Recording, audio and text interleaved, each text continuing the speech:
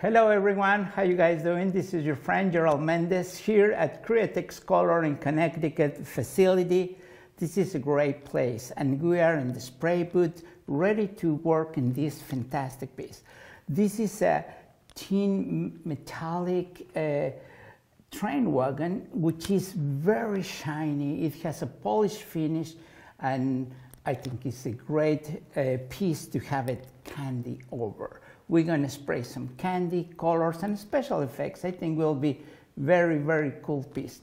In order to start doing this, we need to have a base coat. So that way we keep the transparency of the material, but also we give enough tooth for the paint that is coming. Candies and probably some illustration and opaque colors. I think this will be awesome. In order to do that, we're going to use a transparent sealer, from Outborn, along with a little bit of 4011 reducer. I reduce about 20% of that, and I'm ready to spray it with my Eclipse airbrush. The PSI will be probably about from 15 to 20 PSI in order to have a complete control of my spraying. It's important to have a good flow. We already have it here, and I will spray. This has been previously cleaned with isopropyl alcohol, and this very clean and ready to go. So all I'm going to do is just start spraying. I don't really like to go over too much. I need to cover section by section, as I go, because this will be a good base for the color that is coming. Okay, I try to overlap in 50% on every pass. Great way to do it with the rotating base. And of course now I will do on the top. When this is done, we can wait until it dries and we are ready for the next shot. Okay guys, this is the last coat that I give to this transparent sealer on the metallic piece. This is awesome. As you can see it, this is a little bit dull finish, but that's natural. That's what we expect to have it. Remember, we're gonna need to add color and candies and all kind of transparencies. But look at the difference between this one and this other one. You see how shiny and glossy is this one? This will become this way, but we recover this glossy and shiny after the final clear coat. That's the trick. So it's going to be an awesome project. Okay, we are ready to apply some color here. As you know, we spray the transparent sealer is ready for color now, and what I'm going to do is I will use a combination of 4050 UVLS gloss finish.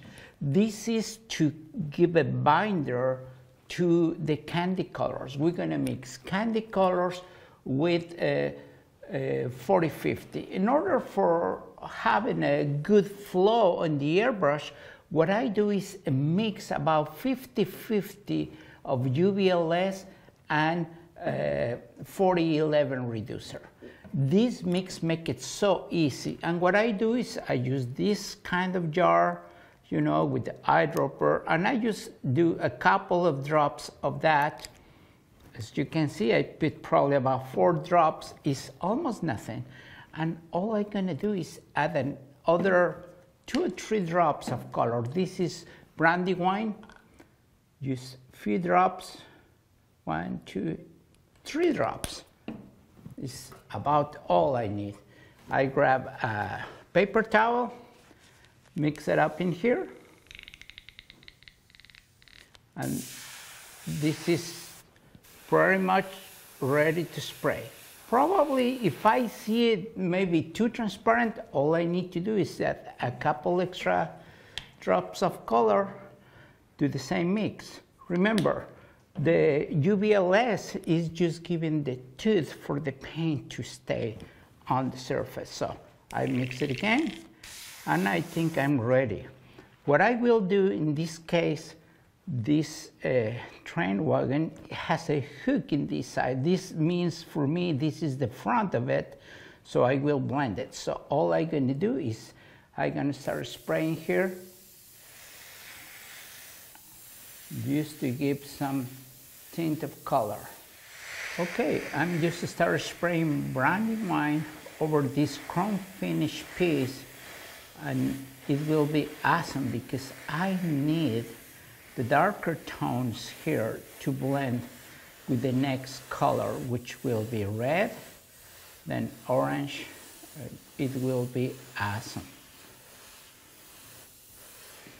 Now I will add a little bit of texture using a Texture Effects Series 3, and then so it will blend this texture with the next color. Okay, now I'm grabbing a Grabber Orange and keep spraying to blend the color. So as you can see, Grabber Orange, it starts blending along with the brandy wine color. So we're having a little bit warm tones, and the blending is just perfect. Candy works amazing. So I will go all the way around, same direction. Okay, now I'm gonna use magenta color.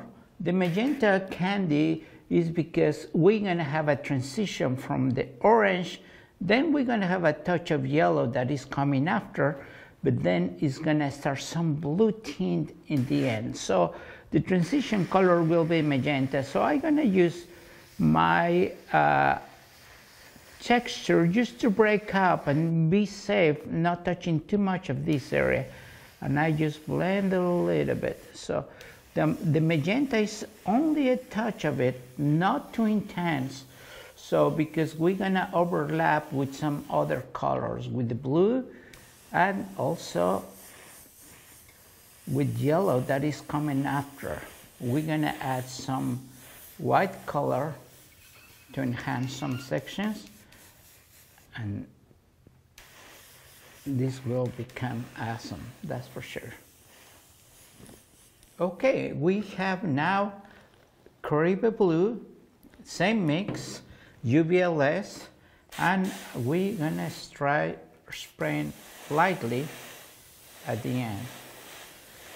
This transition will be just the base color for detail that's gonna be on top, especially white colors and shades. Okay, we're gonna work now in the transition between the Grabber Orange and the magenta color. The magenta color is to help on the transition between these two colors into the blue. So we're gonna add Tequila Yellow, Candy 2O, of course with the UVLS mix. So I have it here in my airbrush, and all I'm gonna do is I will spray right there in between those two colors to help on the transition. So I'm sprayed lightly just to handle the transition of color. I can even go over a little bit over the orange and a little bit on the magenta. So that way it's a clean transition of color. Okay, well, we have these beautiful colors from red to blue. So we start in a cold effect here. And we have this second wagon that will be right here. So we need to continue the blue tone here and probably change the intensity to darker tones to have a beautiful landscape. So next step, we're gonna spray some blue in this one. Okay, we have Caribe Blue in this airbrush here, and we're gonna start spraying lightly to match as close as possible the same tone that we did earlier.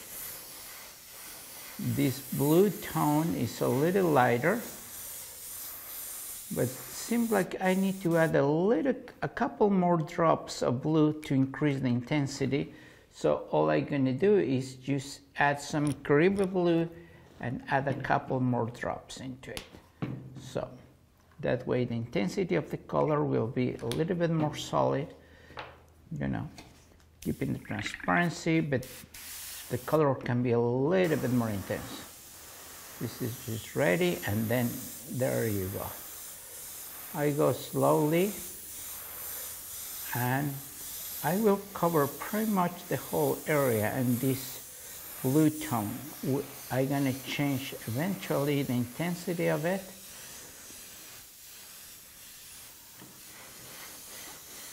And seems like it's a simple color at the moment, but it will change as we progress with the landscape. Okay, we're gonna enhance the intensity of the blue color here, adding a Candy 2.0 Midnight Blue. Is very strong color, and I will blend it from the end of the wagon to the left. So I will try to do slowly a little bit darker in this area.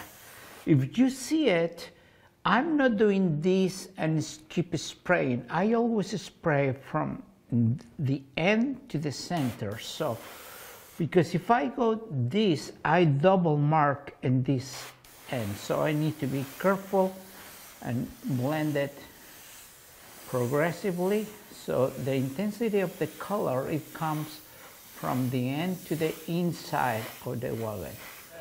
Since we have our blending colors on top of our transparent sealer, we need to protect and seal this again. And this time we're going to use Candy 2.0 4040 bleed checker. This is an awesome product that protects and stop the candy for bleeding. I will pour directly from the bottle. No reducer is necessary. And this spray is so easy. It flows great in the airbrush. And as you can see, I can spray. It's like transparent varnish that protects our candy and protects from bleeding. Okay, next step now, after the 4040 bleed checker, this is dry and ready to go. So now I will work with white color just to mimic some true fire effect going from the dark part of the front and blend it into the lighter section. So all I'm gonna do is we'll do freehand at slow pressure. So I'm probably about 10 psi or less. What I will do is, just for example, in this card, I will do a little bit of lines. If my white paint can do fine lines, that means the paint is good. My reduction ratio is probably about 60% reducer, 40% paint, so we'll be ready to do it. Let's do it.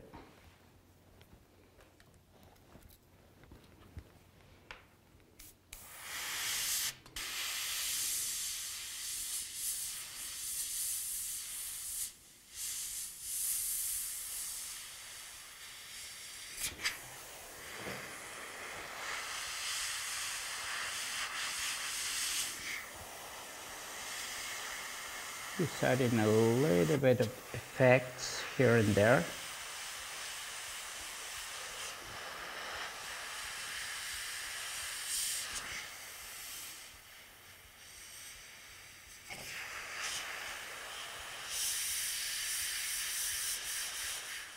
I finished the basic flames through fire with white on top of the candy. The intensity of the white is because the bleed checker it protects the candy and the colors are not bleeding through, so that's why the intensity of the white, and that is awesome.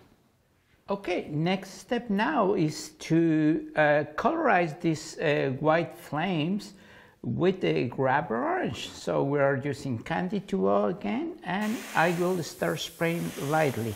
My air pressure is very light, and I will not go too intense because more colors are coming after all. So I'm just colorizing the white pretty much with rubber orange candy tool. Okay, now the next color will be white again, and spray tequila yellow on top, so it will push these flames back, and then the new ones will come up on front. It will be a nice blending.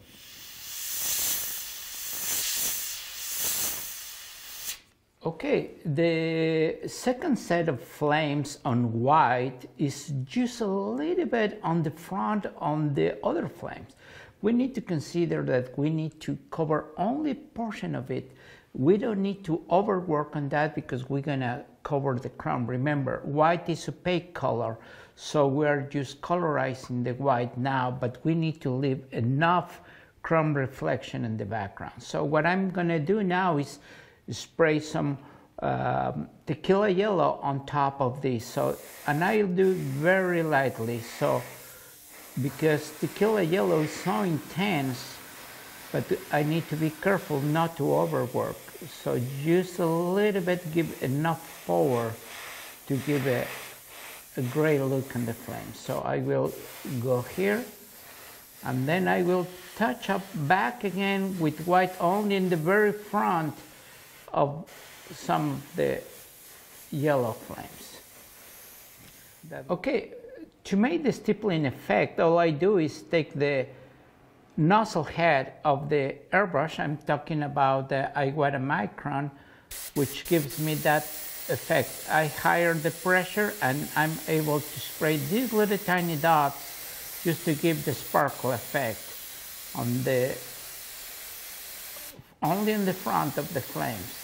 It gives a nice effect that will blend with the color. Okay, the flames are done. We still need to work in the back of the train, but I will seal it again with 4040 bleed checker. So I grab my Eclipse and start spraying. It will seal and bring the intensity of the color alive. Okay, we have this first wagon ready for color, but we need to continue the artwork from this one to the second one. So this is awesome because we have a good transition. And the project that we're gonna do it is a wave like this. So we'll be transition from fire to water, which will be awesome. This is my reference image, and it happens that I have a section of my texture effects tree with this spiral effect. So it will be awesome to create the shape, and you guys will see the magic. Okay, I will use solid white. We are talking about illustration white, and I place my stencil on the right position, and I will spray just the brighter section of it. I need to do a lot of freehand, but I need to establish the curve and the effect. So I'm spraying this without going too much because I need to preserve the transparency. And then I will do freehand to create the effect.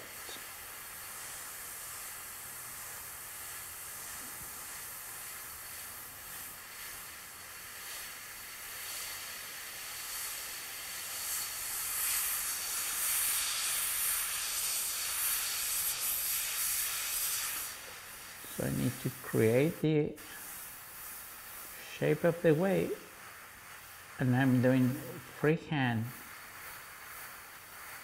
just for definition.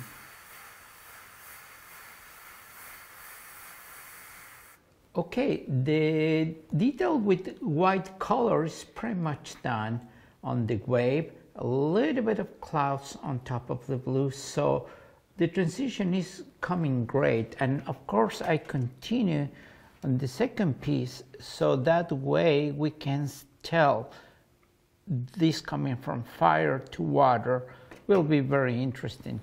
So now what I will do is I use a very light spray delicious color on the bottom on the image, especially on the water. So I will turn low my air pressure and spray it lightly, just to colorize a little bit of that bright white. And I need to go back and touch that up with white again, so that way we have a good transition and contrast. Okay, I will touch up some highlights on the white area, so I will go very carefully about some of these sections just to have a brighter highlights, especially on top of the wave, and only in very little sections. Then we're gonna do stippling, but this section needs to be a lot more brighter.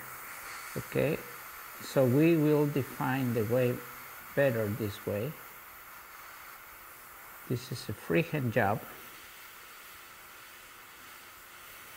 and I will touch up some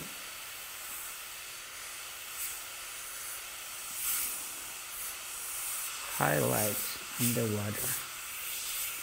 Not everywhere, but only few. Okay, after those white highlights, I will take the crown cap of the airbrush to make some stippling. So I will grab my little stencil just to cover some of the area, just to be sure that that stippling will not go in dust in that area.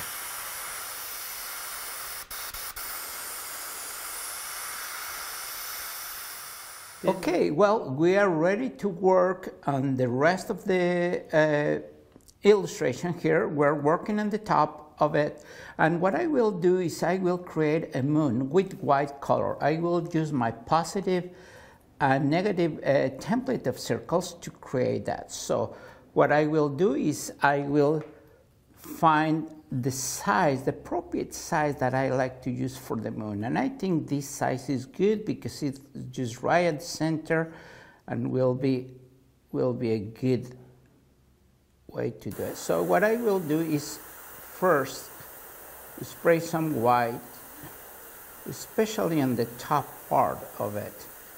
Only on the top, just to know where is it, where it goes, and I blend it out.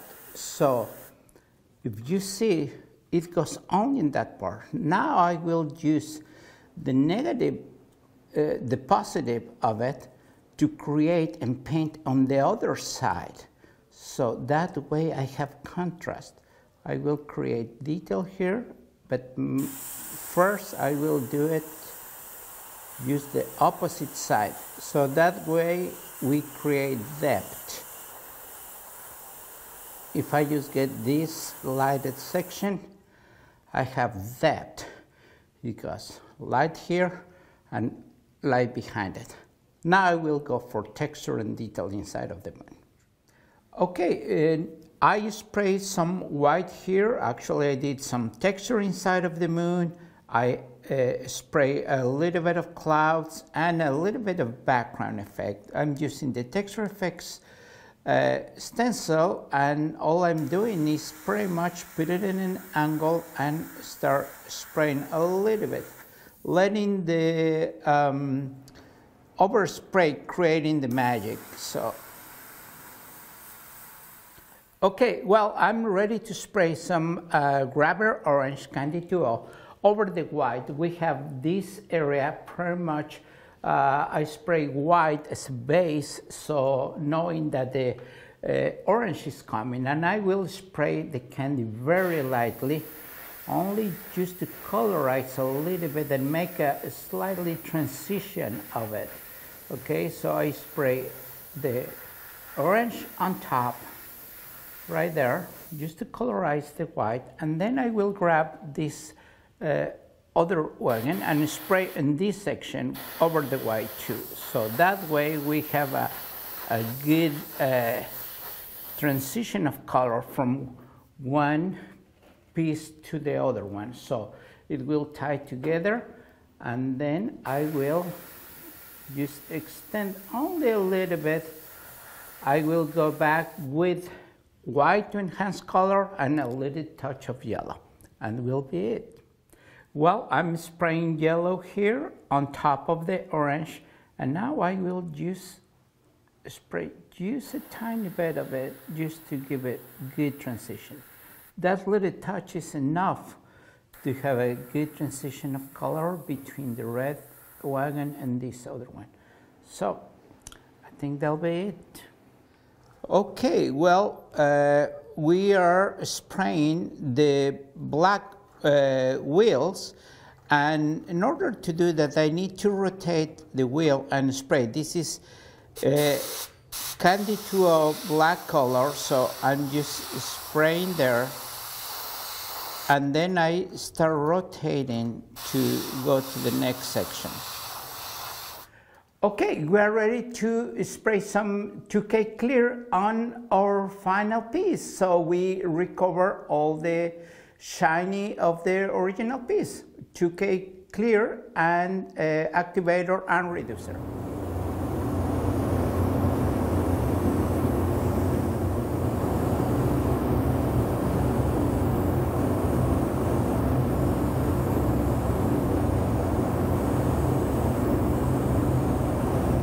Alright guys, well, finally this piece is being clear coated. Last shot we clear coated.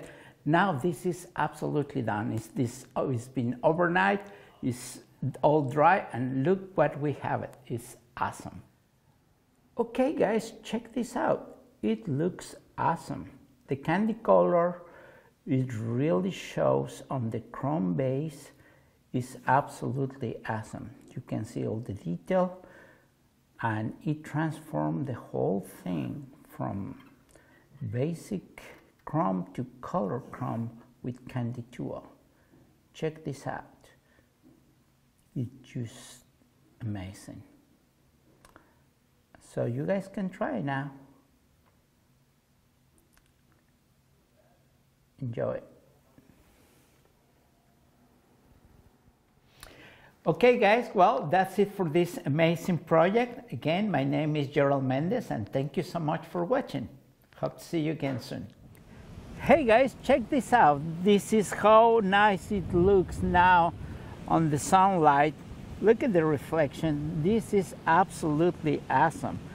Every single angle, it looks amazing. Remember, this is just Candy 2O, you know, with a transparent sealer as a base, clear coated, white, and colorize it. This is easy for anyone, so just give it a try. Clear Createx is awesome. Believe me, you can tell, right?